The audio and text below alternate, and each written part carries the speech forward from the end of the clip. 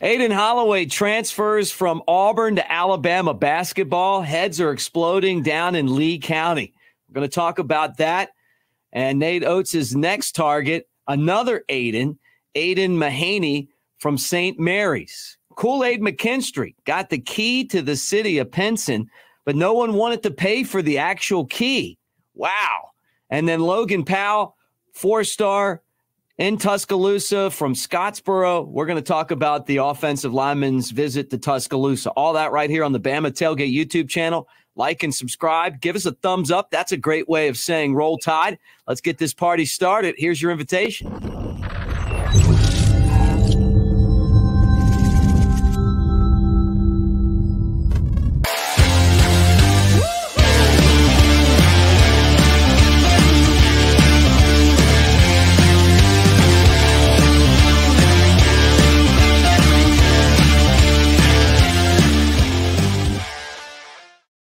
Happy Sunday, everybody, with big sexy Elmo from WJLX in Jasper, Alabama. Brett Elmore, I'm Mick Gillispie. Let's get right into it, Brett. Heads are exploding down on the plains. Yes, they are. We seem to have one of their basketball players just boom, boom, and it's. But you know, you could see it coming. I mean, we said it a couple of days ago. He's going to land in Tuscaloosa, and guess what? The Eagle has landed. The Eagle has landed in T-Town. Can you believe that? Oh man, where's the loyalty anymore? What are those Tigers come to Tuscaloosa to join the arch rival? Boy, he'll get a welcome back in Auburn when they go on the road. But hey, the guy's a player. And we welcome him to Tuscaloosa. The guy can shoot it from the three.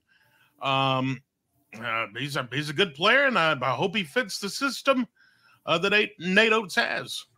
Yeah, well, I think he will. I mean, the thing that worries me is not how Alabama basketball is going to be with all the transfers. I mean, we've seen this happen the last couple years, and Nate Oats goes out and retools and has success. It's what's happening to collegiate athletics. It's not just Alabama where you're losing 5 guys, 6 guys, look at all the transfers out of Duke. Look at all the transfers out of Tennessee. Look at the transfers from Auburn.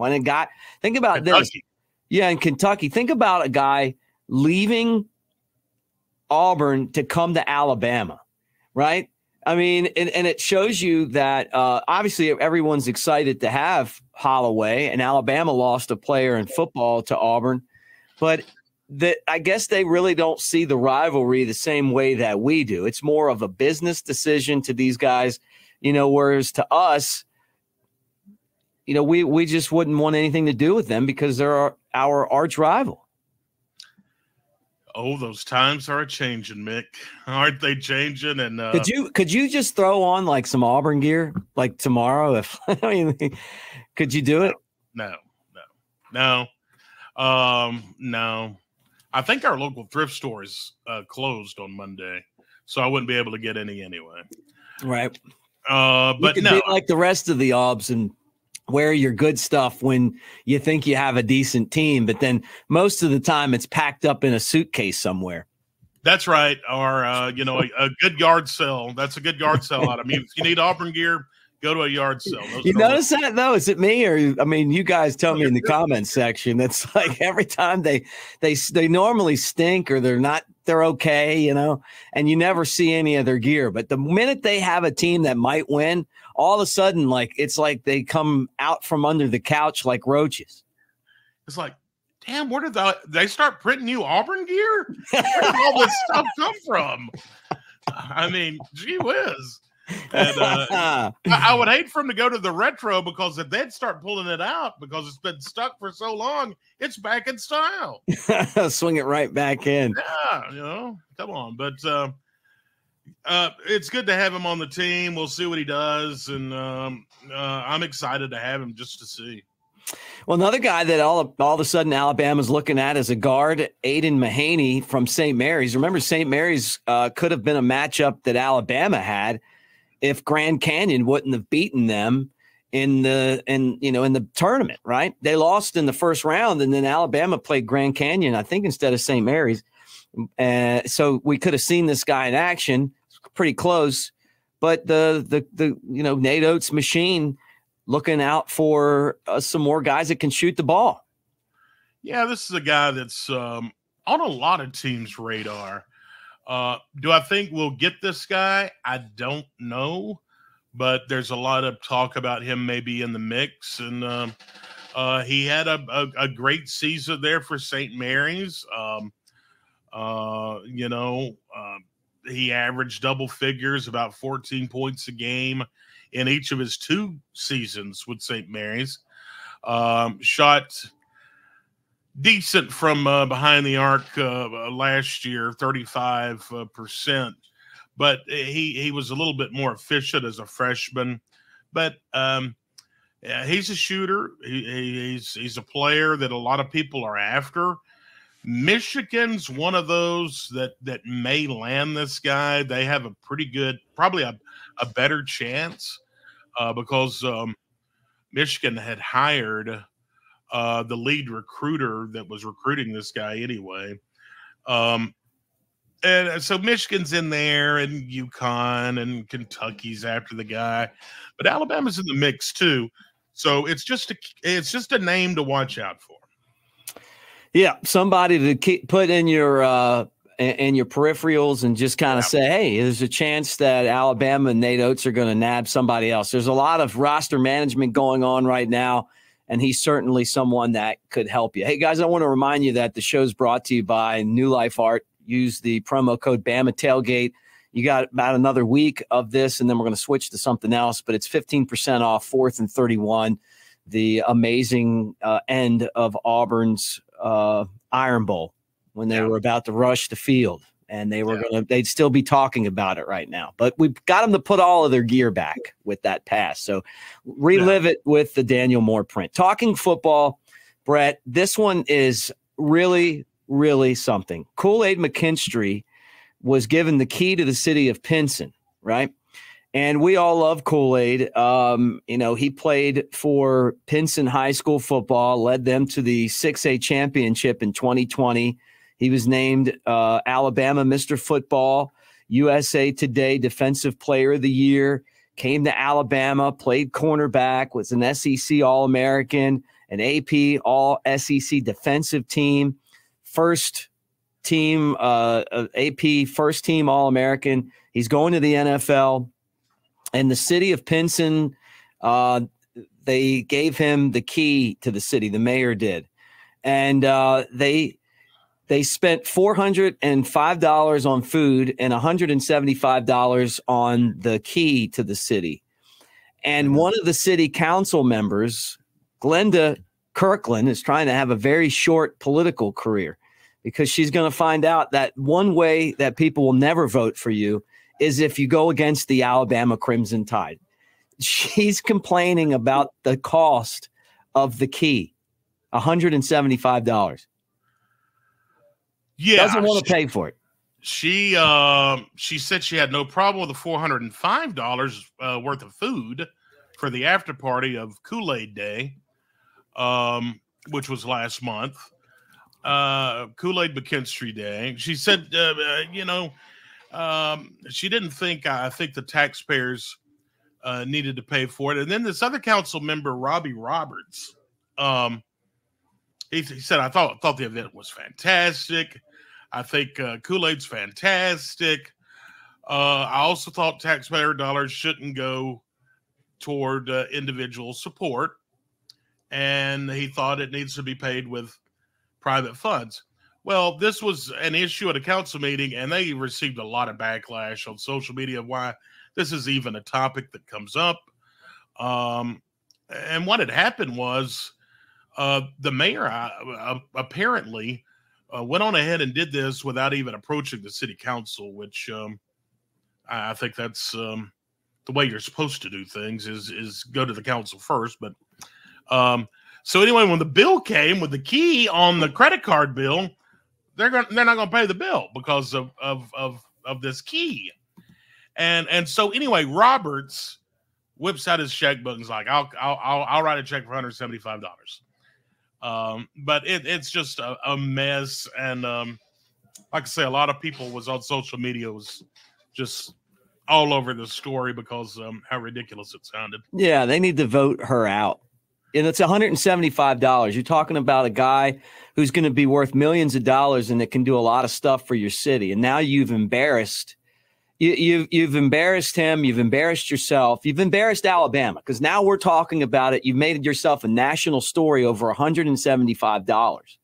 Like, Right, give me a yeah. break. It's Kool-Aid McKinstry. He's just one of the great national champions to come out of the University of Alabama.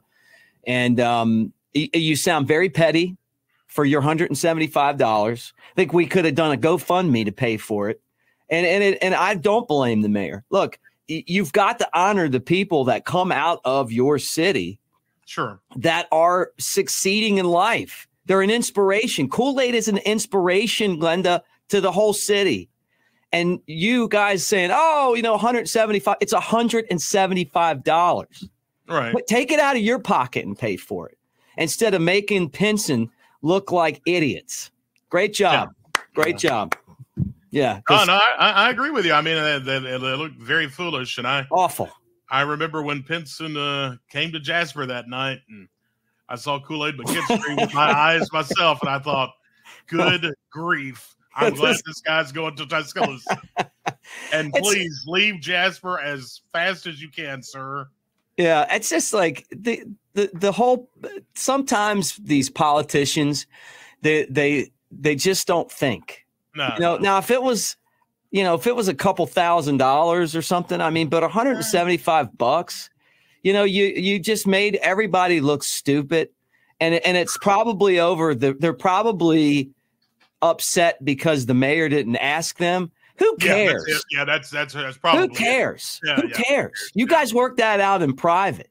Yeah. To act like you don't want to pay for $107. Oh, I'm all right with the food, but the key now, that's where I'm going to draw the line. Right? Yeah. The $175 key. Dude, I just think it's awful. I think it's just stupid. I think it's awful. I think it's embarrassing. This is one of those stories that maybe that they could find something else to do. Somebody run against them. The people that are opposed to giving Kool-Aid the key and paying for it, run against them in Pinson and let them find something else to do with their time instead of embarrassing Alabama. All right, let's talk about something good. And we'll start with Logan Powell, an offensive lineman from one of my favorite places in the entire country, Scottsdale, Arizona. You guys know me in Scottsdale from hanging out at places like the Old Mission or the Rusty Spur Bar or maybe Dirk Bentley's bar over there as well. Wow. Yeah, I love some Scottsdale. I spent spring trainings out there. Oh, yeah. Logan Powell, though, who is a USC lean, in Tuscaloosa Friday, blown away by the facilities. Love the visit. What can you tell me about this big fella? 6'4", 280 pounds, a big old tackle. He's a solid 6'5" and 282. He a solid frame. I mean, a good looking lineman, and he checks all the boxes for a lineman. Plays with plenty of leverage. Will drive you off the ball. He'll finish you all the way to the ground. Plays with good feet. I mean, he checks all the boxes, and a lot of teams, you're right, Mick, are after this guy. He primarily plays right tackle in high school, and that'll probably translate over to the college game. A lot of folks are saying that he'll stay at tackle, but could probably shift around and make the transition fairly well. So, pretty good prospect, and we'll see what happens as Bama is now on his radar. Yeah, 24/7 Sports has him as a 4-star. The rest of them 3-star, but he's a slight USC lean. Michigan's after him pretty heavy. Arizona State, Oklahoma, Bama in there, and I think after this trip that he had to Tuscaloosa, he's going to be a lot more serious about Alabama. He's been talked to by the coaches from when they were at Washington. Yeah. So, and I guess their offensive line coach was at Wisconsin, right? So yeah, I mean these guys have been on him for a while. So we'll keep an eye on Logan Powell.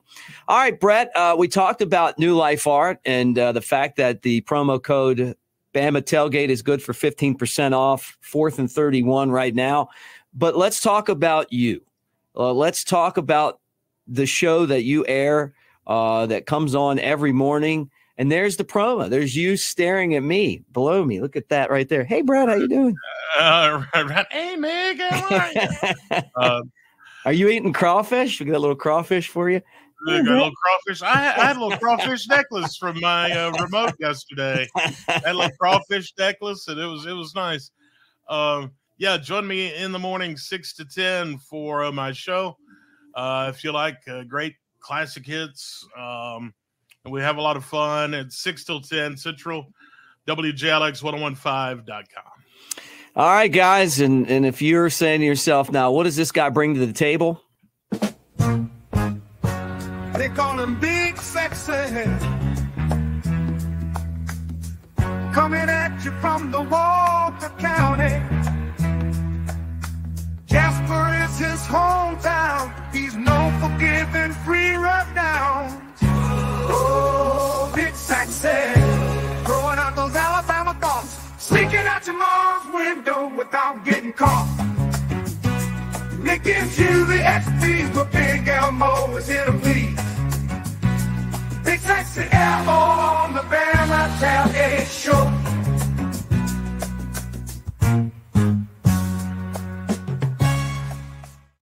All right, roll tide, everybody. Talk to you tomorrow.